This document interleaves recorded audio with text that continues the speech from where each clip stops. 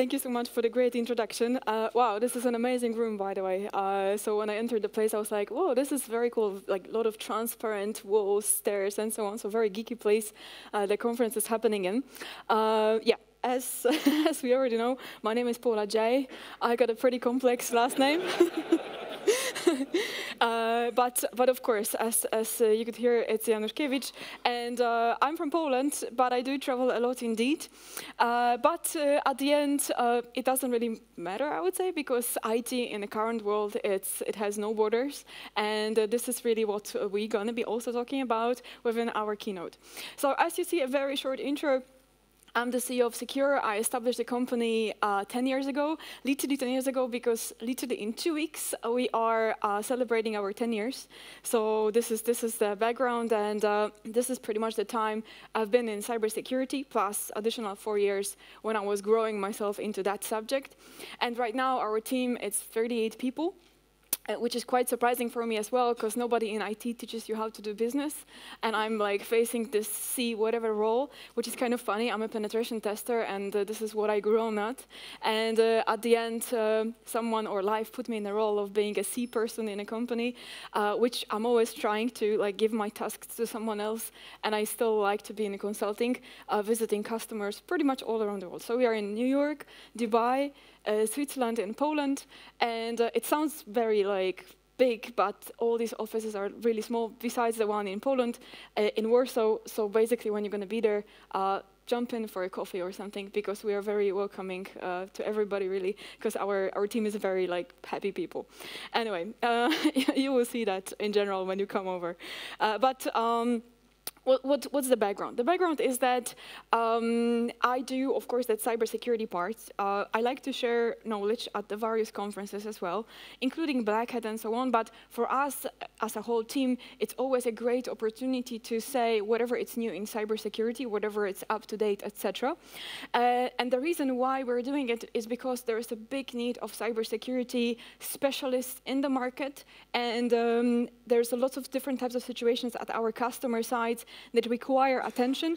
That's why that keynote is titled Think and Act Like a Hacker, so that we look at the infrastructure, at the solutions that you guys play with and so on from the hacker's perspective. Because it's a keynote, in general, the keynotes have that in common, that they are not very technical, but my keynote is going to be actually quite technical. I've heard that you are a bit of a hardcore IT people out there, so this was my instruction, that we're going to actually make it technical, so hopefully you don't mind. I don't mind, for sure. It's even better for me. Yeah, so, so let's do it this way. And let's start with something soft, and then we're going to cover everything with good examples. So starting with something soft. Basically, there are 2 statistics that I would like to share with you. One is given by Financial Times, and Financial Times said that by 2019, so literally around the corner, we're going to be in the need of 6 million cybersecurity professionals, but with the current development and building our skill set, we will build from 4 to 5 million. And that's quite sad, because we are indeed 1.5 million soldiers short, and that means 2 things. That depends really from which perspective you look at this. Yeah? So one perspective could be, you are a cybersecurity consultant. That's good for you, because then it means that you're going to be needed in the market, and for sure, in our team, we don't have a salesperson. Like, it's literally this way. Cybersecurity is in need, and to get the projects in cybersecurity is not very difficult, because there is a big need for that, for skill set, for good knowledge, for good quality, etc. While if you are the one that is in a position of hiring someone, and I'm kind of in that position too, then we are struggling with finding good specialists. Yeah? So this is like a road through hell. So we really want that to change, but that is something that requires our time and attention for knowledge. Now, the good news is that by 2021, and this is something that is by Cybersecurity Ventures, followed by Forbes. It's actually Forbes that put that in a quote. They say that by 2021, we're going to need 3.5 million cybersecurity. We're going to have job openings. That means that that will be also a need out there from the market to get us into interesting jobs in cybersecurity. That's why investing in it makes lots of sense, and I've been doing this for the past 10 years, and basically we can see an amazing growth in our customer awareness, in basically skill set of people. So someone who was working in IT there is this infusion with security as well happening in the companies. So this is a good news for us. So in general, it's worth to know more. And this is my point.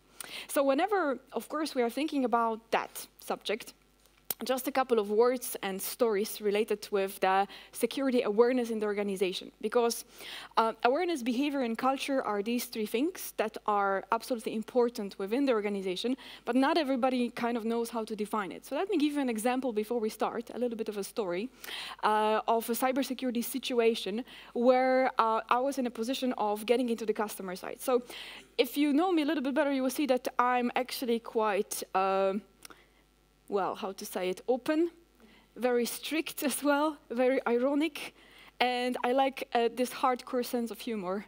So forgive me if we're going to get someone at some point in this presentation in that area. But what's the story? Let me just share the story, you will see what I mean. So basically, I was supposed to do the social engineering pen test for one of our customers, actually in Switzerland.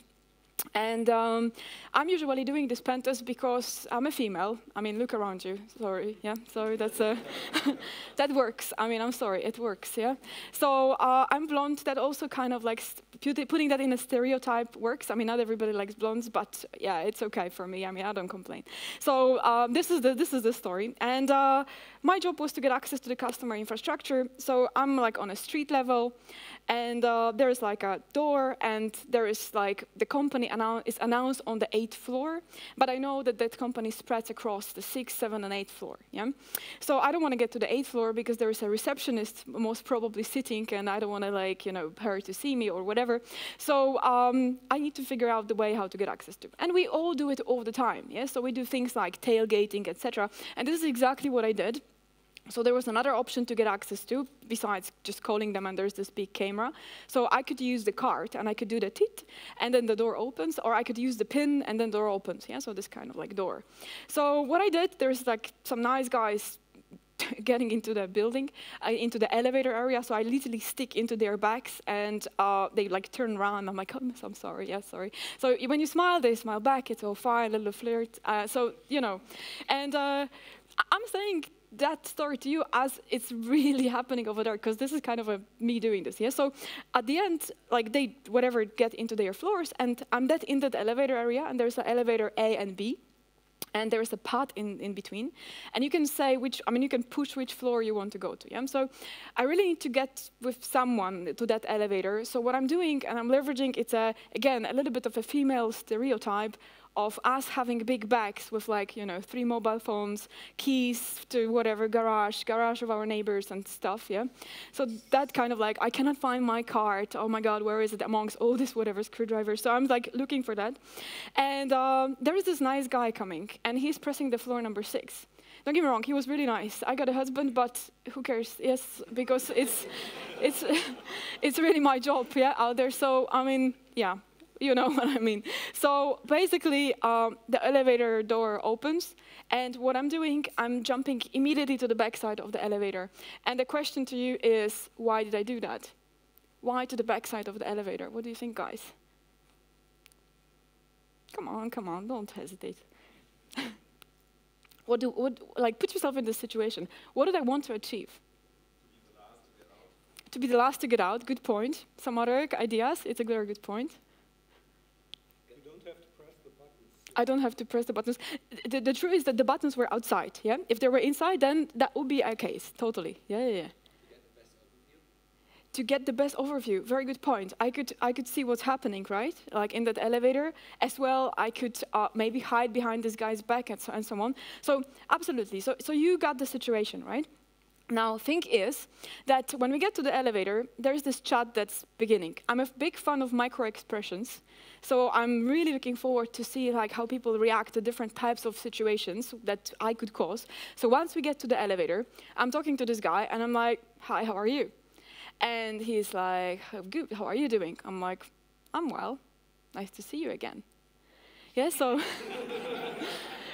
So the again word, whenever we think, of course, about social engineering part, it's almost like putting you in a not comfortable situation because he does not remember me, but like I'm saying again, so he feels obliged to react. And that's good. I could see that by his face. He's like, oh, nice to see you again. I'm like, you're such a liar. Of course, I didn't say that, but seriously, how could he say that? He's the first time he's seeing me. But again, I mean, seriously, so I'm like, hey, nice perfumes, yeah?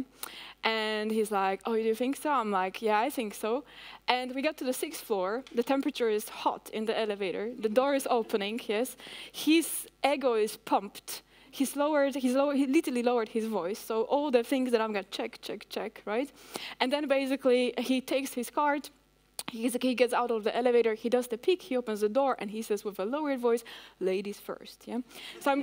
So this is really like the situation out there. So cybersecurity is not really technology, right? And we do have technologies that are allowing us to fight different types of situations, but that is the situation that clearly shows that we as humans are vulnerable to this kind of situations. Now, question would be, is the technology implemented on site allowing or disallowing me to steal information? Because what I did, we just say bye-bye, and then I literally sat at the trader's desk, because it's a financial company. So when the traders finished their whatever $1 million contracts or whatever, then or transactions, then they literally stood up and they went out for lunch. And their company said, because it was within a policy, that, hey, we do care about your cybersecurity because we lock your desktop after inactivity after 5 minutes. That's quite a nice time, so I feel safe and comfortable that when I'm gonna stand up and make myself a coffee somewhere out there, my desktop is gonna be locked. Actually, 5 minutes is quite a long time. So I used that window to actually sit at one of the guys' desks, and I was literally sitting there for a moment, copied whatever I was supposed to copy. So technically, information theft is jumping into the field. And then the second part, I was like, come on, it can't be that easy. Sincerely, within that time, I was doing the social engineering tests, and I'm doing this for all my professional life. I've been only stopped once. I will tell you an interesting story later on as well, but within that situation, I was literally sitting there, I copied, and then I was like yoing. I was like, wow, and I was like provoking situation. People were like, like checking, what is she doing? Like, but nobody really asked me any kind of question. I literally started to poke people. I was like, hey, you, hi, out there, hey, hey. Yes, and then basically they were like, oh, I'm like, hi there, and they were like, hi, and then no questions at all. So I made myself like an idiot over there, but still nobody really did anything, yeah? So this is the case. Two weeks ago, I was doing the pen test, which was a technical combined with social engineering. And this was probably my weirdest pen test in this life that I happened to do, because I was doing the pen test of a furniture warehouse. And my job, that was a customer order, was supposed to take something. And I'm like, it's a furniture warehouse. What am I supposed to take out? Like closet? Yeah, seriously. So I took a carpet, because this was actually the lightest thing I could literally work on. So there's this security guard. Again, another story that I had a chance to talk with, and he's like, what are you doing here? Who are you? I'm like, oh, don't bother my pass, because I've been granted a pass last week, and I've been here over weekend. And I came with an iPad. I'm like, and I'm doing audit of what you guys have in a warehouse, you know, like company wants to optimize things. And he's like, oh, great, optimize. So yeah, definitely, jump in. And I took a carpet, and I was like, okay, how ironic can you be? I took it, and I was like literally like this, yeah, with the carpet, waved to the guy, he waves to me, smile, and goodbye, yeah. So, so part of the security out there, yeah. So 87% of the companies that have been breached, they didn't have a security awareness education program in place. And that says statistic also shows one thing, that not always our employees understand what's going on. Yes, it's our job really to be good at technology, and they need to know the basic principles of what to do. So just to sum up with the analogy, before we get into the technical part, awareness comes with experience, and of course, behavior comes with awareness. We know what to do, we know what can happen, so we act, yeah? But at the end, the culture comes with understanding. So this is just an example that 14.4 incidents per year, they're happening just because someone loses the data. Yeah, so we've got pen drives, etc. We lose this information, and then that's becoming a problem. Now, funny part is that it used to be a problem some years ago, then it went through a silence mode. Now, for example, Microsoft is talking about it, where we've got Azure Information Protection, where you can classify certain information and only target it to a certain type of people. So when we lose it, it's okay, yes, because nobody will be able to open it. Question is, do we have solutions like that in place? Because this is a bit of a trend right now. So before we move forward, we need to discuss, of course, 7 security issues that should not happen in upcoming 2019. So it looks like it's going to be quite an important year if it's about the security awareness. And there's a couple of things that I would like to spread.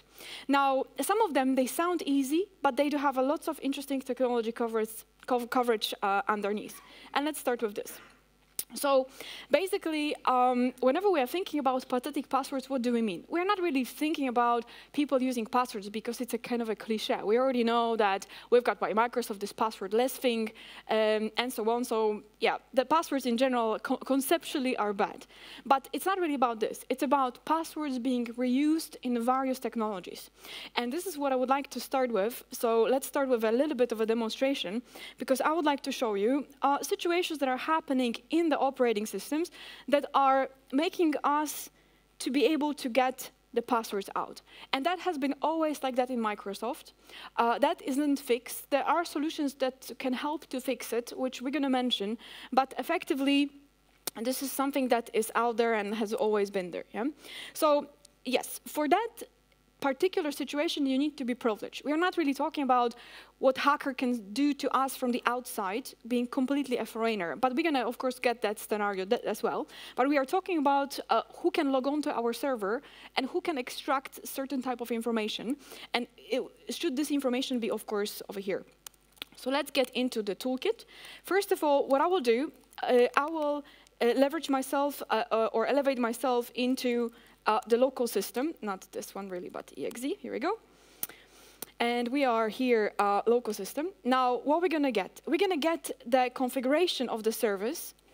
Now, which one? Here, this one. Yeah, so I've got a very important service running as Freddy, yeah? And that particular situation means that if system, so services.exe eventually, is able to get whatever it's out there typed in, and start the certain type of a process, yeah, with these particular credentials, then these credentials must be saved somewhere. Now, whenever we look deeply into that whole process, maybe it's not very romantic, but eventually, what's the situation is that in order to log someone on, I need to, of course, confirm the username and the password. And we verify that against something. So it could be some database, it could be a domain, ntds.dit, doesn't matter. But the second stage of a logon, however simple that sounds, it's actually a creation of a token. So after the logon, these two processes are independent. So the token creation can happen even if I'm not logged on. Because we can talk to local security authority subsystem and say, hey, create me a token of whatever from domain whatever. Can we do that? Yes, and we're going to have a process running at that, as that particular user from the domain that is not existing, because it's just a token, yeah?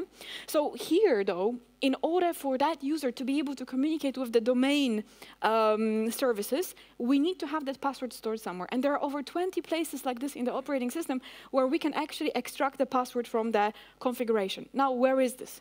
Well, let's have a look. First of all, if we do have a look into registry, that stuff is actually placed in policy. Very nice folder called secrets. Which is quite ironic, I would say, because, I mean, obviously nobody wants to get there, yeah? So there's the name of the service. A very important service has this shortcut in my registry, TENA-SRV. And over here, there is this current value, which represents us symmetrically encrypted password of that account. Now, question is, how can we decrypt it? Well, answer is very straightforward. It's nice to have a tool. I will show you basically a couple of other examples that are needed here.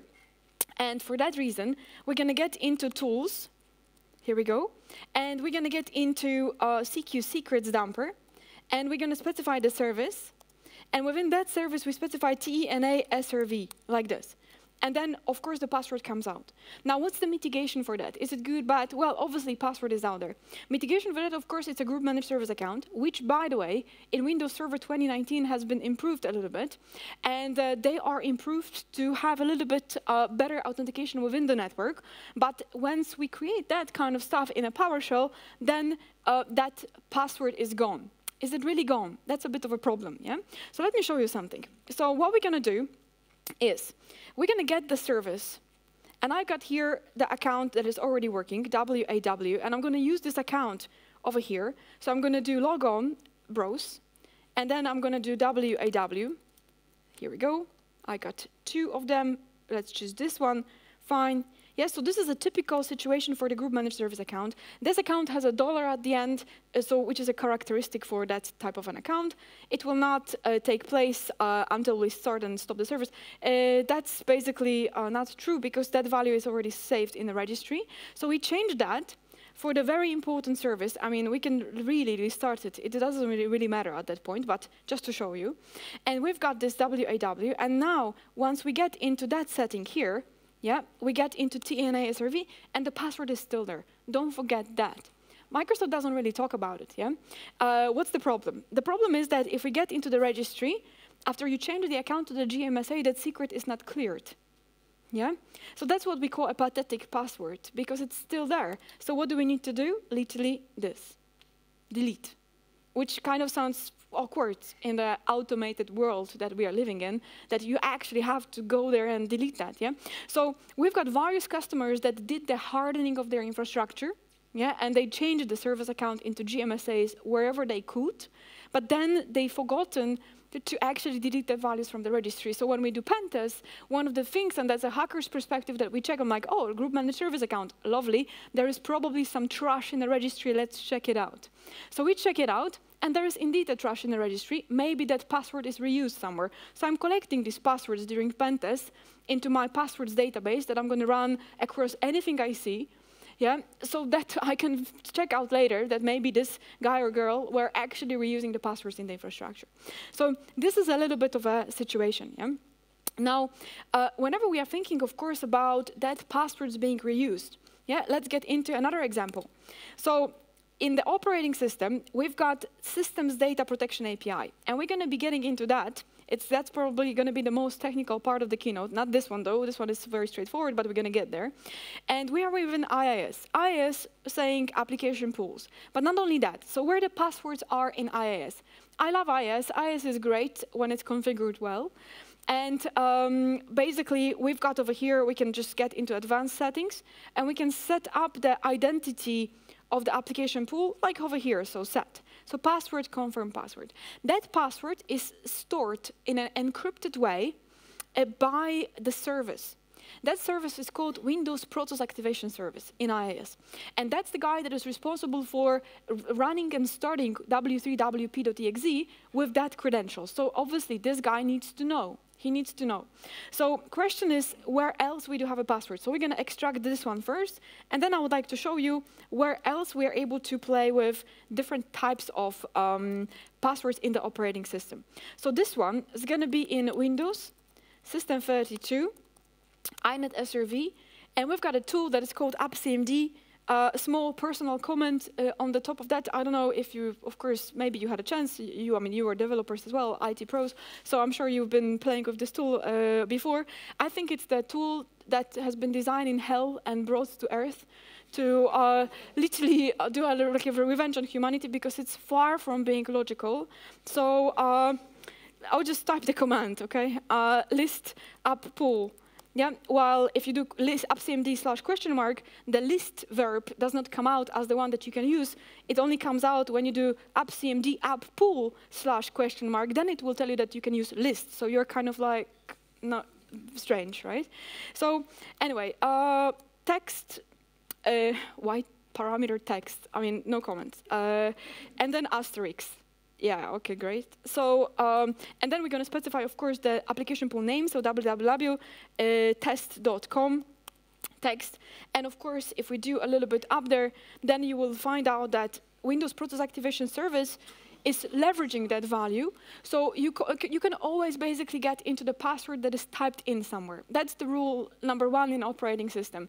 The only place, really, and let's just close that subject, where the password is stored in a form of a hash, it's some database or ntds.dit. That's it.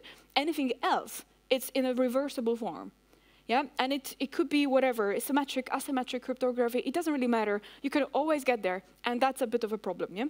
So this is the first one. Second, when we go into the configuration, so it's not really IIS, it's in general the concept, yeah? We've got centralized certificates. And I got over here centralized certificates configured. So you configure them this way. So you go over here, and I'm going to type in here password. Password, password. to find out where that password is actually stored, for that reason, it will be best to use procmon. Yeah, so I'm going to actually do that. So I have here already configured the filter. That filter is category is right, which will actually allow me to monitor anything that is with the right operation in the operating system. And if I do OK over here, then basically what it does, it catches like the stuff that I want to. So effectively, we can find out that exceptionally, in IIS, while everything is stored in application host config, now this time in IIS, that stuff is stored in a registry. That's a bit unusual, yeah? But OK, that's fine. So here you've got a private key password where we can jump into, and we can verify really of what is this about. So we can jump to, let me just close this registry before, and we're going to stop, of course, that monitor, but private key password is there. It looks like base 64. It smells like base 64. Is it base 64? Yeah. So we can check. Let me verify that. So basically, we're going to get to the details of it. But that value in general, so I got that in a PowerShell, is actually well, stored in a registry, so we can import that from the registry. So let's do that into the pass64 variable. And then basically we can use the encoding for getString, so whatever we've got, system convert from the pass64, and we're going to convert that into the regular text. Yeah, so it's really a matter of encoding, yes, and we could have probably another hour about that. But in general, it's not clear text in base 64. Yeah, that's the point. Now, what is it then? And this is actually something that is used by the Windows Process Activation Service in IIS, encryption which is asymmetric, that is done by the RSA crypto service provider, as we can see over here. Yeah? Now, how do we know that? Well, because when we do a little bit more analysis in that area, yeah, so I will just stop it, somewhere out there, so we can reset all the filters, but it's going to be a lot. So somewhere out there, you will see that we are actually, oh, that's actually pretty nice. So cryptography, defaults provider, etc.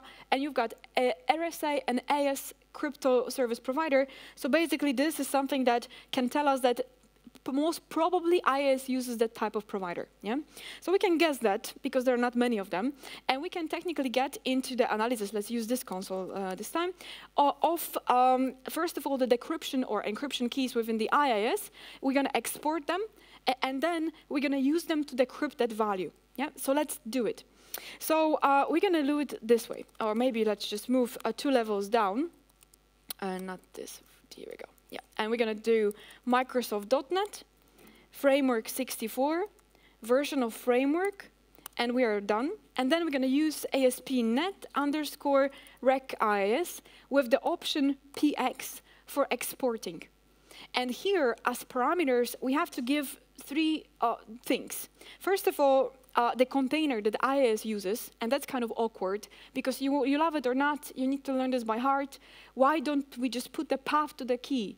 No, IIS has these strange containers that we have to refer to, yeah? So we just need to know their names. And that container name is IIS was key.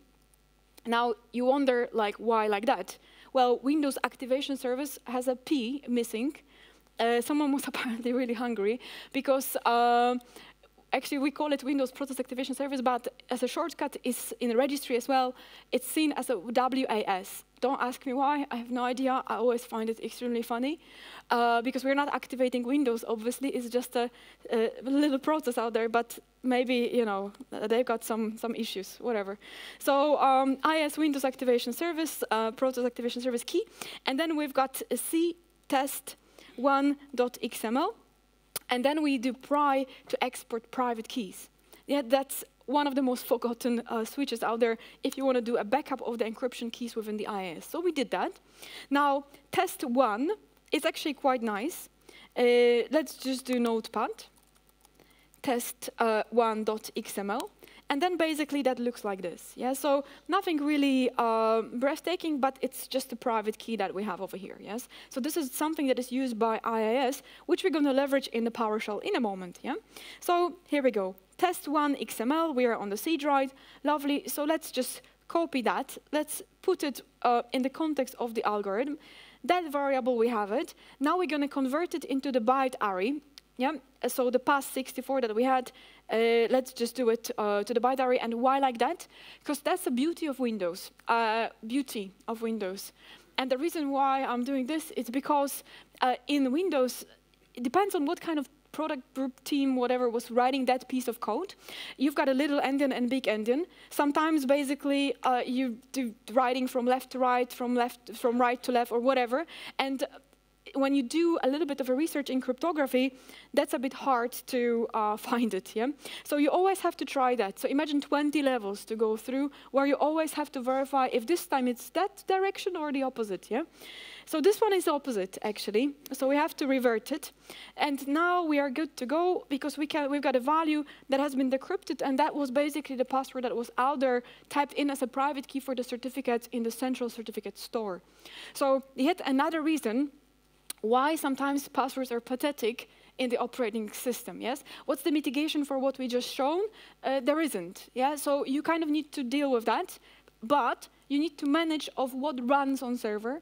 So anything like code integrity, in Windows Server 2019, it has been a little bit improved, so it's coming. In general, we're talking device guard, we're talking app locker, or any other third-party solutions for that. So you choose, but in general, controlling of what runs in the operating system, plus privileged access management is what comes out to place. Okay, so let's move forward. So very, very briefly, we've got problem number 2. So looking from the hacker's perspective. I was mentioning that I had a chance to sit at one of the guys' desk. Totally yes. So this is really a security culture that we need to build in an organization. Question is, of course, what may happen when we do that. So A, information can be stolen. We don't need to be users for that. But the second part, it can be that someone may inject something. And the question is what that will be. And what I would like to show you, it's a very simple and short demonstration, which is technically covering in our keynote the next point as well, which is related with that type of a device. Yeah? So this is a pen drive, which you might already play with it. It's a good, by the way to teach your kids how to do basic programming. And that's called a rubber ducky. Yeah? So this is a rubber ducky from the Hack 5, My Shopify, etc. I'm not advertising it. It's one of the security things that we have out there. Question is, what are the statistics where we actually drop it on the floor at the customer side, that people take it and they plug it in? We did our own stats, because we like to do that. And before I show you, of course, how it works, so these are two things related with each other, so USB stick up, then let's have a look. 60% of people, when they find it, yeah, and it doesn't have a company logo on it, they plug it in. 90% do it when then there is a company logo, yeah? So it's like a success ratio is like super high, yeah? Of course, if you did not lock the USB stick. Now, the bad news is that here you can block the storage USB stick within the group policy, etc. But in here, you can regenerate the ID and pretend to be a mouse by the ID, device ID, hardware ID. So this is also quite nice. So in general, it's a bit of a problem, but once we do have implementation of blocking the storage devices that are unknown, we are raising the bar, and it's already a great approach in cybersecurity. So question is, of course, how does it work? And I'm just going to show you part of it, yes? Because whole scenario, we could really invent, and it can be as deep as our imagination, but I just need you to see one thing. So this is the concept. This particular pen drive, let me stick it in. Here we go. And yeah, the focus is out there in the machine, so let's see. It works with a 7.5 second of a delay, and it acts like a keyboard, because indeed it has a keyboard chipset. So hopefully it will all work fine. Let's see, it may or may not. So let's find out. For some reason, I can see that it's not acting as it's supposed to, but I'm sure it will. So let me just plug it in a different port for some reason. Yeah, it should be fine. It's just that, here we go. Huh? Yeah, it should be okay. In the worst case, I'll show you how it looks inside, but this is the setup. For some reason, it does not. Yeah, no, this is me, by the way. It's not this. Yeah. Yeah, here we go. Let's see. I don't know. Maybe there's some food inside. Since I always carry it in my backpack, you never know. Yeah? But let's see. Yeah? Let's try it for the first time. And in the worst case, I got a picture, so I'll show you the whole concept. But what it does, it starts typing. Yeah. So I would change the focus on my machine, and let's see if it actually works in, yeah, something got clicked. So there is a chance, okay. So let's find out. For the last time, I will see if it works in my box. So here you will not see anything for the moment. I will see if it actually triggers. I don't have access to the internet in this machine, that's why it says so, yeah? Okay, so that's interesting. For some reason, it does not recognize it, which is actually quite awkward because it pretty much always works, but all the time works. But in general, let's dig in and then I will get back to it, yeah? So it looks like this, yeah? So inside this little guy, you've got like a chipset that is actually a keyboard chipset, yeah? So once we open it, then basically we're able to see the small micro SD card, which is on the left side of the picture, and this is the place where you actually do coding, yeah? So in general, this is one of the nicest ways of how you are able to perform some activities through this little device out there. So I will open it and I will try once again, because it might be that micro SD card was not plugged in well. Could be an option too, because my friend was actually playing with it. He was like, yeah, playing. It's kind of dangerous since it was my friend, so I don't know what could be the situation. Yeah, I can see that it does not react. So yeah, apparently something must have happened. But anyway, this is in general the ways of how you can get the code inside, yeah?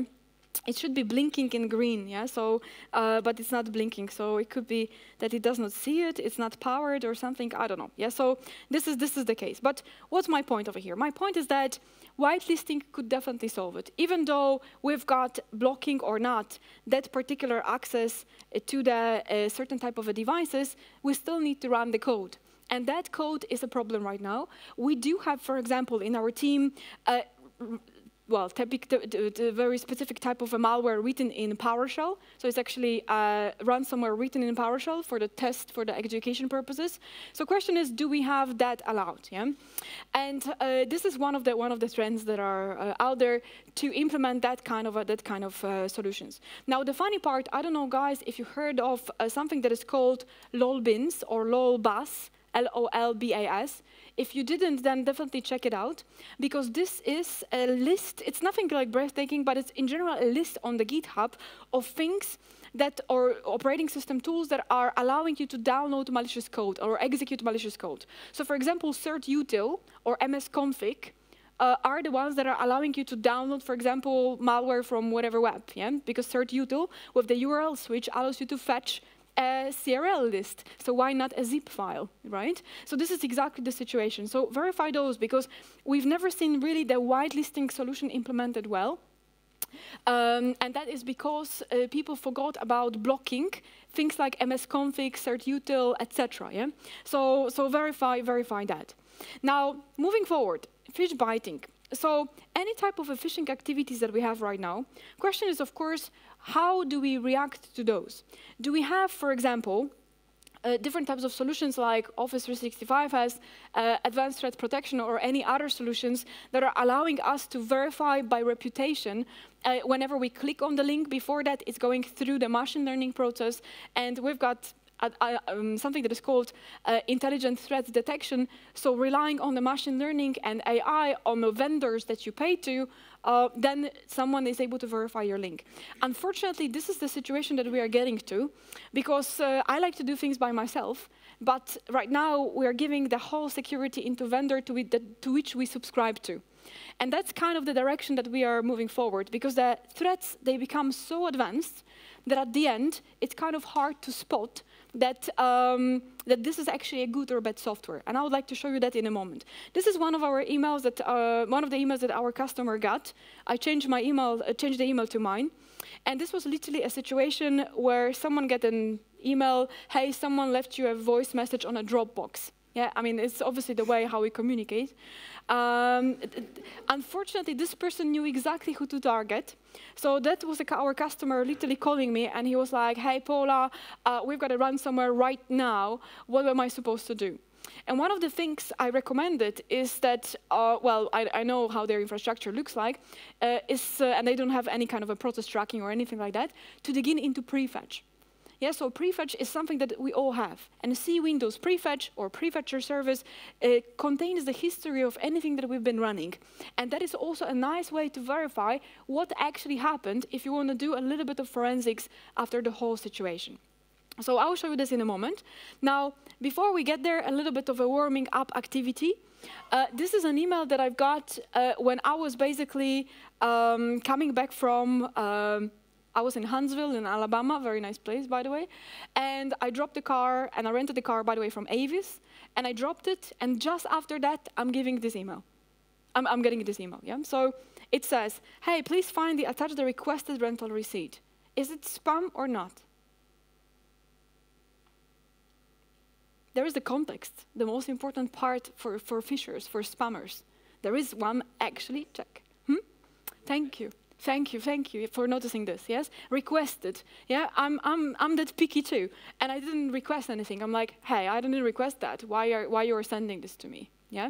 Now, if you are a bit of a pedant person, you will notice that there's more spaces in the title than there's supposed to be. That's not how we write emails to customers. Also, P in please is smaller. I don't like that. And also, and this is easy to see, the Roy Morrison has no space after N before pipe. That's awkward too. And who the hell is joint resolution specialist? I don't know, but I want that position, yes? It's really funny. Yeah.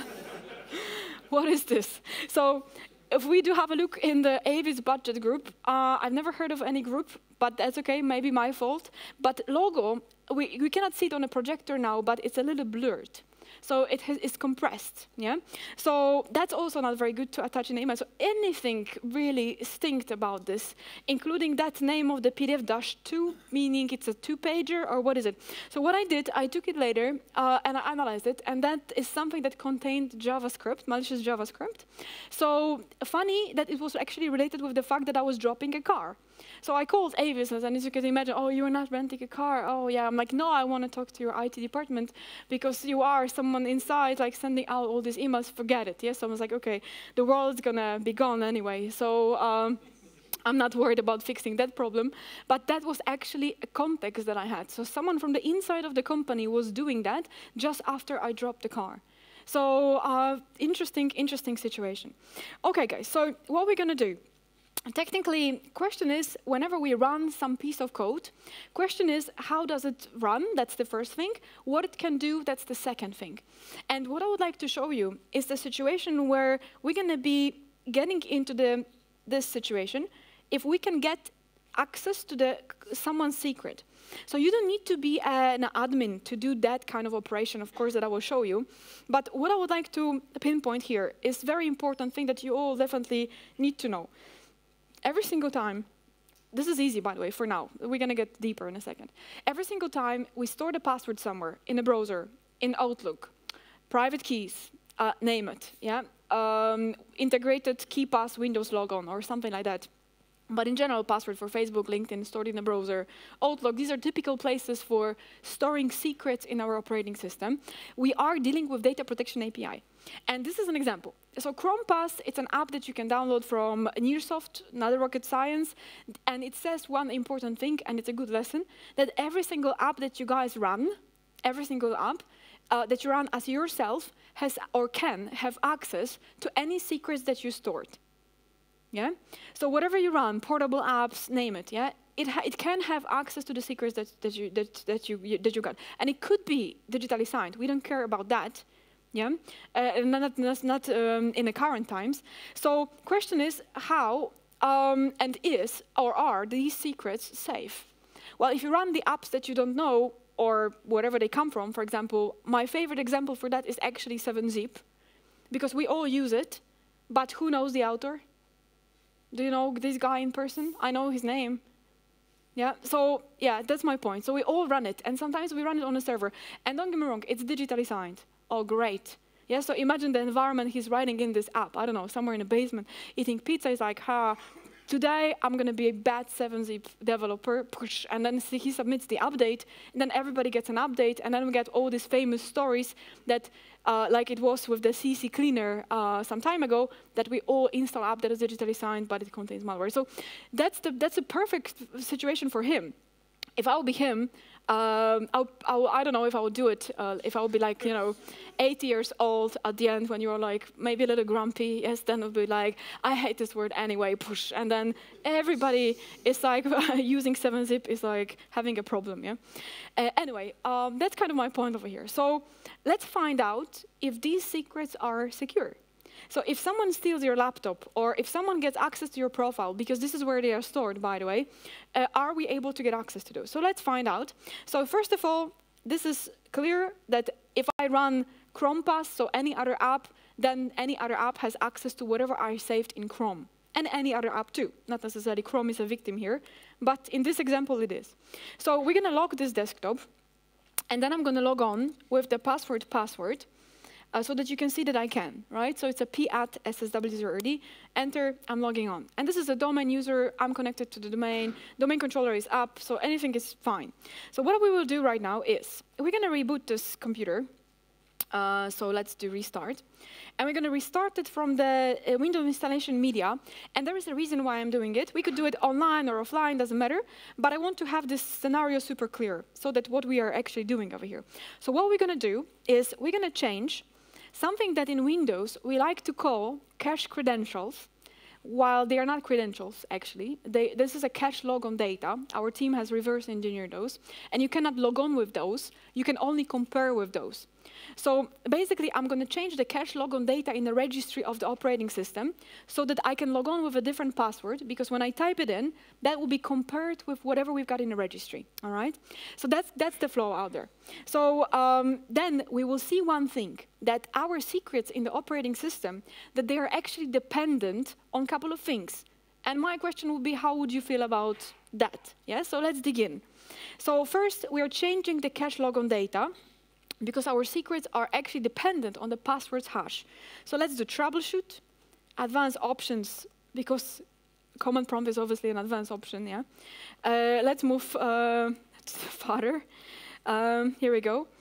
And let's get into CQ tools. And let's go into Kiwi Secure Edition. So this is the Mimikatz that I'm sure you guys might be familiar with, but this is our Secure Edition, is the one that is actually not recognized by antivirus of the classic generation. So for example, Sophos, I'm just going to use the names because it's the fact. So Sophos, CrowdStrike, and the Windows Defender ATP are the ones that are actually recognizing it, because they're recognizing it based on the machine learning. All the other companies are getting there, absolutely, nothing wrong about them. But the classic type of an antivirus, so whatever you use, if you use whatever McAfee, regular Defender, Note, name it, they're not recognizing that type of Mimikatz. Okay, so what we're going to do, LSA dump, cache, and then we're going to do the Windows. I have to type it, unfortunately. System32 config, system, and then we're going to do the Windows, System32 config, security. Why these two? Because system contains a boot key. That's like the most important part that is responsible for all the system secrets. So service accounts, passwords, cache logon data, IIS in general, so the secrets of LSAS, so the secrets folder as well, they are all dependent on the boot key that is in the system hive, which consists, by the way, of a bunch of class names from the LSA, and it's exportable in a super easy way. Now, security contains cache logon data, yeah? And then basically we do /kiwi, enter, and that overrides our cache logon data. Now, to make the whole scenario super nice, we need to do one more thing. If we're going to be logging on with the cache logon data, so independently from the domain, I have to disconnect from the network so that we actually log on with the cache logon data. Fine, fine, fine, done. And we can do continue to boot up to Windows 10. Now, I'll try to log on with the password that I used before, because if I don't have an access to the domain, it should be cached. So cache logon data. But effectively, I'm not supposed to be able to do that because I overwritten that value in the registry, plus there is no communication to the network, or with the network. Here we go. So we go this, password, enter. It says it's incorrect, yes? And now I type in the new password, which has been generated by the tool, yeah? Mimikatz, enter, and I'm logging on. And this is a domain account. It's not a local account, yeah? Now, what's the problem here? The problem is with accountability. So you will see in a moment that even though I am accessing a domain account like that, then if we get into our app, once again, Chrome pass, bing, bing, see, we just wait for it. Because what's happening, we are decrypting the master keys in the operating system. I will explain it in a picture in a second. But we can't do it because we are doing it with the current passwords hash. Yeah? So we're trying one by one, but effectively, that's not working. Yeah? Because it's empty password over here. So let's get into the introduction of what the data protection API is about. And then basically, I'm going to explain that on the small picture. So I'm going to write it, and then you will see how bad I am in graphs. Yeah? Local user, domain user. Yeah? The live picture. So what are we talking about here? It's a data protection API explained. So local user secrets are protected in the following way. We've got a user logs on. On the top of that, we are calculating MD4. So let's just type it, MD4. We're comparing with the SAM database. Check. Yeah? And then the second stage is, on the top of that, we are calculating SHA-1. And that SHA-1 is responsible for encrypting secrets. Technically, master keys that encrypt secrets. There's a one level in between. Now, why SHA-1? Well, because this is not prone to the offline access. If I grab into someone's SAM database, there's an MD4. So if it was protected with MD4, I will be able to get access to secrets immediately. But the point is that if you want to get access to secrets, first you need to crack MD4s, then you need to calculate SHA-1, then you get access to secrets. So it's OK. Yeah? We could complain on SHA-1, but it's actually OK. So domain user, it's a little bit more interesting. So we're logging on. We've got, of course, MD4. That is compared with ntds.dit within the logon process, putting in a very short words. And after that, MD4 is actually used to protect the user's master keys that protect secrets. Yeah? Now, there's a master key 1, but there's also master key 2. And this is why we are here today, because that master key 2, it's something that is stored in everybody's profiles, while the private key, corresponding to the public key that we are talking about, is stored in a domain controller's memory. Now, the problem is that every single machine and every single user's profile in the environment is actually, and let me show you this one in a moment, not this machine, but we need our Windows 10 over here, this one. It is actually stored in here. So we do %appdata %, bank. So we've got Microsoft, we've got Protect, yeah, we've got this over here, and when we get into the details, this BK Secure, it's okay, BK Secure is actually the one that is the public key that is encrypting everybody's secrets in that domain. And is it different from all of you? If we're all working in the same company, we would all have the same one public key encrypting our secrets. So imagine if someone gets access to the private key, this person gets access to all of our secrets that we have stored in Windows. And let's do it, yeah? So, so basically, that works in the following way. And here we go. So here we're going to get into the DC. And in that DC, let's get into tools, data tools, here we go. And then we're going to get into the toolkit. I've got here the tool that we've written, which is called CQ-ELSA Secrets Dumper.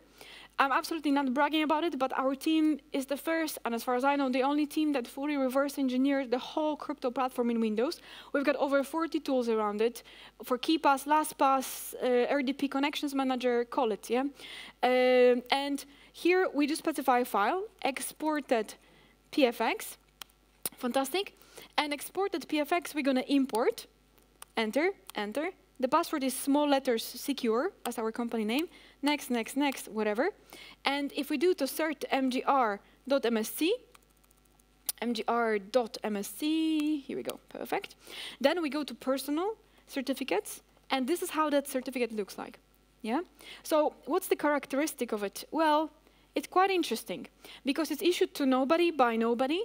Now, I'm keeping this on purpose here, valid from 2012 to 2013. Because it has been generated at the moment you actually set up your domain. So if your domain was out there in a company in 2003, and you migrated without destroying a domain, so you just change the domain controller systems versions, or whatever, functional level, whatever, then that key stays the same. So the bad news is that if you care about security, then basically this is a 2048-bit key. So if you had a domain that was set up, let's say 2003, so 15 years ago, then that has been already cracked for sure. Yeah, it's also leveraging SHA-1, which you guys may not like, because in that area it's so-so. So question is, how can we leverage that private key out there? So let me show you that. So here we're coming back to the Windows 10 right now. We are opening the console as a regular user. I'm not even an admin over here, by the way, just to show you. Well, no, not this is a bad idea to show, but we can do that, for example. Yes, so just one of the ways. Yeah, so it asks me to provide credentials. Now, here, what we're going to do, first of all, we will, in order to get access to these secrets, we need to generate the user's password hash, the current user's password hash, which is of the Mimikatz. Because data protection API works this way that things always have to be encrypted through the API. We're getting access to that, yeah? So then we do CQ hash calc Mimikatz1, no, not the capital, let's just do that. Here we go. Mimikatz1, and this is our password hash. Okay, so what we're going to do, we're going to decrypt the master key that is responsible for encrypting that secret with the private key of the domain that we just exported from the DC, and encrypt it back with that particular password hash. Let's see if it works. So we're going to do it like this. CQ, master key ID, this is our tool. Of course, sharing all the tools also in our blog if you would like to check. We've got PFX, and we specify exported PFX. We specify here new hash, and then we paste it, and then file. And that's a bit of a challenge, because we need to find out which of these is responsible for being a master key to get access to our secrets. And I know that this is this one. And you can read that if you put in the hex editor Chrome data. Chrome literally is called actually data, and it's called also cookies from the user's profile, from the local profile. If you drop it, you're going to see the identifier of the key that is responsible for working on a data protection API blob. So right-click, copy as path. Here we go. File, done. Perfect. The next thing we will need to do is to change the attributes of the system and hidden. But before we do that, there is a new key created. So what I'm going to do, I'm going to rename this guy and good. OK, and then AD modified, we're going to rename it into the original one, yeah, so that we got it this way. Bang. Now the icon is white, so we have to work on it a little bit too by setting up that attribute, so system and hidden. Then we are done. So we change that attribute right now. And this guy being empty, right now it's filled up with password, which confirms one thing over here, is that every single secret that you guys maintain within your domain environment can be grabbed by anybody who has access to the domain controllers / domain admin's credentials. Yet another reason, by the way, quite serious, I would say, for implementing the privilege access management in our organizations, and also making sure that nobody executes anything that we don't know on a domain controller, which we all know it's important because we've been bragging about it for a whole time, but that is actually quite a serious reason that impacts our privacy at the end. So if you have a bad domain admin, or someone manages to get access out there, well, is this a reason to wipe the domain? I don't know. Our customers have been dealing with these problems, whoever has been hacked out there, but yes, yet it's another reason for having that kind of security in place. So just to sum up of what we said before we move forward, is that our secrets in the organization are as safe as our passwords are, because it depends on our passwords, as our backup of the domain is, as our domain admin's imagination is. Yes? This is pretty much the situation. OK, two more things. Reckless abandon means device encryption or situations where the device fails. So incident response plan, just to mention, yes? So in general, when something fails, then we need to know what to do. One of the funniest parts on our customer side was basically that customers have a problem with reacting to the incidents. So they call us, for example, and they're like, okay, what we are supposed to do, fine. We're like, take that tools, take that drive, that amount of a drive space, and perform a dump, collect the evidence. And they're like, oh, I don't have a drive that has whatever, 250 gigs. And okay, well, let me give me a second. I have to wipe that stuff from the drive. So this is technically a funny situation because you have to act fast. While lots of customers that we are dealing with, they didn't have really the pile of a free space drives to collect and gather the information on them while we have an incident. Funny and prosaic situation. The tools, yes, the skill set is there, but the empty space isn't. Yes, so they have to wait until someone wipes it and prepares the drive so that we can collect the evidence. Oh. So another part, it's connecting to different types of networks and in general the threat protection. So what can happen? So machine learning for the threat protection is something that is a very nice trend right now. Windows Defender ATP that I was mentioning discovers threats that are unknown, and this is really the future of cybersecurity, and in 2019 we should definitely look into those kind of solutions. There's lots of companies that started to do the research in that matter, and whenever the threat is unknown, they can still, by correlation and knowing the different types of boundaries, recognize the threat. So just to have a look, because this is what's coming out there.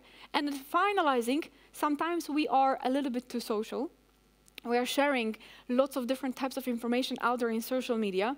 But at the end, what is important is that that social part can also become a problem in our company. That's why it's so important to talk security to our employees, to make sure that they are part of the cybersecurity or in general security awareness programs, because that is becoming a quite advanced situation. While if we don't have a coverage in technology, if we don't have a, let's say, machine learning-based detection, we still have to rely a little bit on people in discovery of different types of situations in our environment. So summing up, why human factor is so important. If you remind yourself the story that I was sharing at the very beginning within the keynote, that was just a pure humanic thing. And the reason why it's important is because of 3 reasons, actually. Security is both reality and feeling, or should be. Yes, if I don't like this email, if it's far from the context, if I am not expecting package from DHL, I'm not opening this email. Yeah? Now, what we are dealing with, actually, it's a phishing that is written by humans to humans in a national language, on purpose, so it has no context very often. So it's a little bit more difficult to spot that. That's why having solutions that can help us to automate that on the email side, which is actually one of the main points of entry for malware, makes sense. Not every attacker is that smart. Maybe that's not very nice to say that. But in general, the context very often is missing. And that is something that kind of defends us. But at the end, of course, human factor makes sense, because we can always take a picture of a document that has been protected, encrypted, etc. So I'm leaving you guys with 2 important slides at the end. Quick look at the sources of how to build a cybersecurity strategy in the organization. This is a little boring, don't get me wrong, because cybersecurity is a very interesting subject and it's very custom per organization. That's why a little bit of an extension, which is a cybersecurity framework. Yes, and you are definitely getting this slide, so just enjoy. But in general, these are mentioned areas where cybersecurity can be implemented. And it's not only technology, it's also human resources. How do we actually hire a domain admin? Because you are just hiring a person that's going to have access to lots of different types of information. And this is in general the summary of all these different types of challenging things that in our team's opinion, in my opinion, is going to happen in 2019. We're going to pay more attention to cybersecurity and treat it in a little bit more organized way. So best practices, understanding. So hopefully in this a little technical keynote, you could see how we're able to extract secrets, how we're able to get access to information. One of the interesting situations that are happening right now in Windows Server 2019 and Windows 10, it's a credential guard mitigating past the hash, but we sometimes tend to forget that there is a privilege in the operating system that is called impersonate a client after authentication. So I don't need someone's credential. It's enough that I have a session established, and I have Protoss Hacker, for example, right-click miscellaneous, run as this user, and then you're becoming a domain admin. While everybody is talking that, oh, credentials right now will not be in a memory, that's great, but session will be. It's still a problem. So that's why it's so important to make sure that we are not allowing to run the code that we don't know. And that's really what is mitigating the biggest amount of security problems out there. Additional resources, a little bit of a newspapers out there that we follow to get the news. But it's, of course, more, but these are the most popular ones. And, of course, if you want to grab yourself a little bit more knowledge, we are running with our team a quiz. No registration is free, etc. And it's a little bit, we think it's a little hardcore because the average amount of responses, positive responses, is 14 out of 25 questions. On a couple of thousand people, actually it was over 14,000 people that already answered. So it's quite a nice average on security. We're very disappointed. So that's why hopefully after this keynote, it's going to be a higher average. Thank you so much, guys. If you want more information, we share always information for free on our blog because we like security. And hopefully see you on the coffee break. I'll be here after that block of session finishes. So if you have any questions, I'm super happy to have tea or coffee or whatever you have out there with you. So thanks so much. Thank you.